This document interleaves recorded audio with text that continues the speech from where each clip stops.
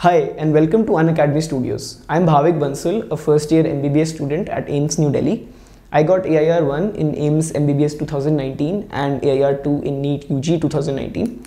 Today we'll be discussing my approach to physics questions and one of my favorite questions and a couple of approaches to go through that question. We'll also be discussing some general approaches to physics questions. But before that, let me introduce you to the Unacademy Plus platform. It's a personalized learning experience in which you get to interact with the educator live through live classes, and you can get your doubts cleared instantaneously, and you can attempt various quizzes and mock tests to analyze your performance. I would try to take classes there, but already many much more experienced faculty are already taking classes. So you can register through the Android app or the website. The medical 1-year subscription costs 25,000. You can use the code Bhavik and get a 10% discount, and you can get it for 22,500. Whereas the 2-year subscription costs 40,000, but again you can use the code Bhavik and get a 10% discount to get it for 36,000.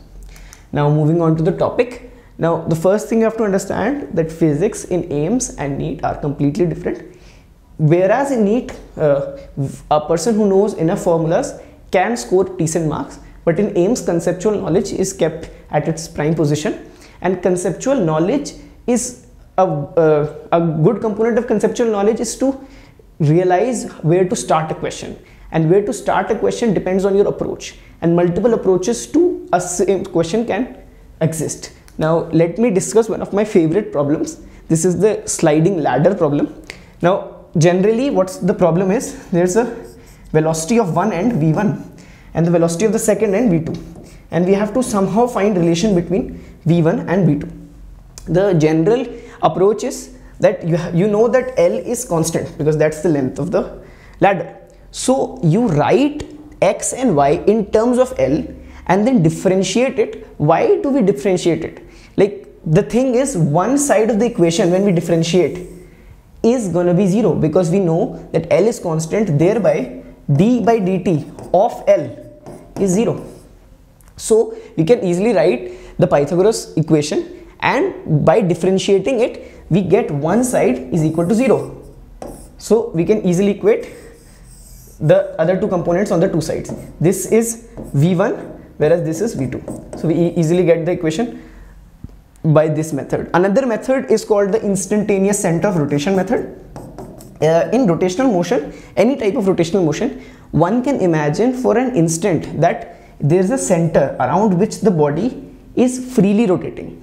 So to find that center, you just have to know the direction of velocities at two positions on the point. So because we know that the point here moves downward and here moves rightwards, so we can calculate the instantaneous center of rotation, and because it is rotating at a constant omega around that instantaneous center of rotation, we can equate the ratios of these lengths with these velocities. This is the second method to do these kinds of questions. The third method is of constraint relation. Like there is a v1 here and a v2 here, but we know that the stick does not expand or contract. Therefore, the components of velocity along the stick should be equal and opposite. Therefore, v1 into this angle, the cos of this angle, is the component of v1 along the stick, whereas v2 into cos of this angle is component of v2 along this stick. So v1 cos of this angle should be v2 cos of this angle. There goes another relation between v1 and v2.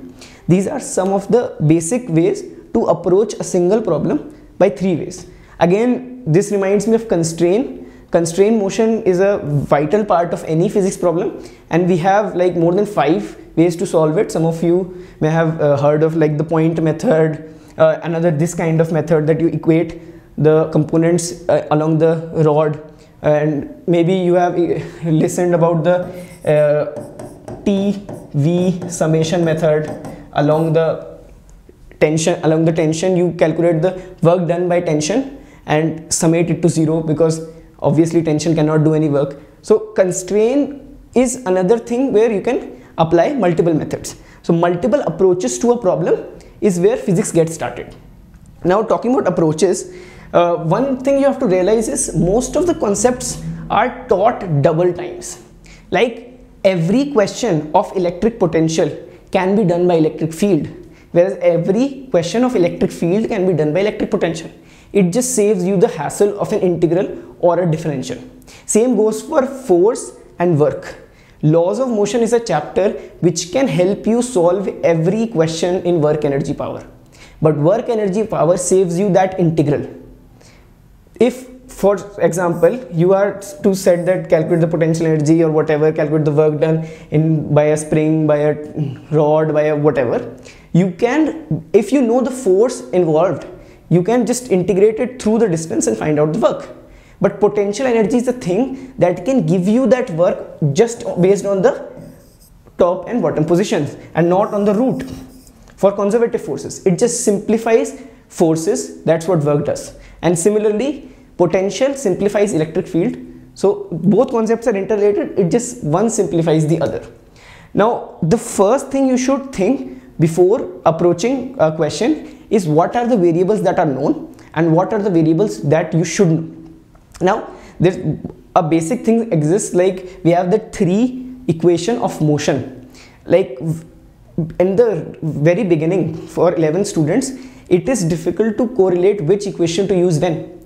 But when you think about, and maybe even in the start you can write which variables you know, which variables you do not know, and then think about an equation relating those. That's the basic approach to almost any question in physics. And obviously, be general when you are studying. Do not start calculating by numbers.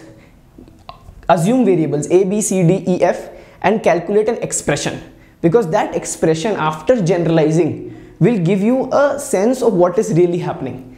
Because any dumb person can fill in those numbers and calculate. That's not what we are here to do. We are here to calculate general expressions. So whenever you are doing a question, try to generalize it. Try not to put numbers too early.